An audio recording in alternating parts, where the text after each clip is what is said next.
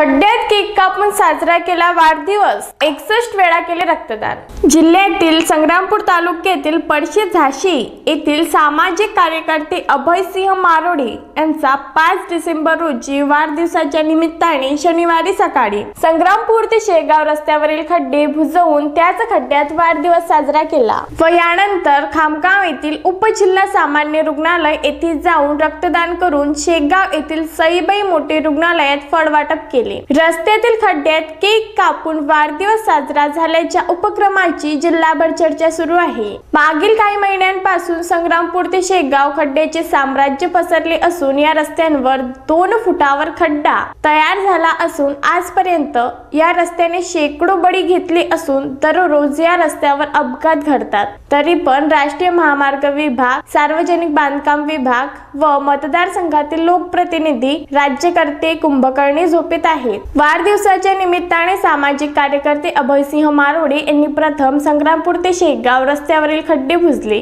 व त्याच बुजलेल्या खड्ड्यात मित्रांना सोबत घेऊन शासनाचा निषेध करीत वाढदिवस साजरा केला। यावेळी डॉक्टर संजय महाजन, गोपाल इंगळे, शंकर बोंद्रे, गोंडूभाऊ, नारायण सावतकार यांनी श्रमदान केले। नंतर खामगाव येथे रुग्णालयात जाऊन रक्तदान केले। 34 वर्षाच्या वयात 61 वेळा रक्तदान केले।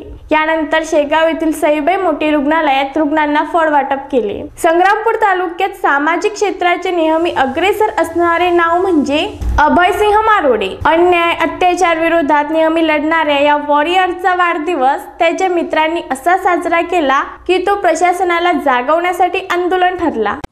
गेली 15 दिवस झाले संग्रामपूर वरोड या रस्त्याची अत्यंत दयनीय दुर्दशा झाली आहे। अशाच प्रकारची दुर्दशा शेगाव वरोड रस्ते झालेली आहे। मात्र संग्रामपूर वरोड हा जो रस्ता आहे या रस्त्यावर रोज दिवसाकाठी 2 ते 3 ऍक्सिडेंट होतात, 2-3 गाड्या स्लिप होऊन पडतात आणि या अनुषंगाने मी आता पाठपुरावा केलास। काल झालटे साहेबांना मी फोन केला, त्यांना फोन लावून विचारलं की साहेब या रस्त्याचा नेमका प्रॉब्लेम काय, तर ते बोलले की आमच्या अखत्यारीत हा विषय नाही, सार्वजनिक बांधकाम विभागाने आमच्या अखत्यारीत हा विषय नाही।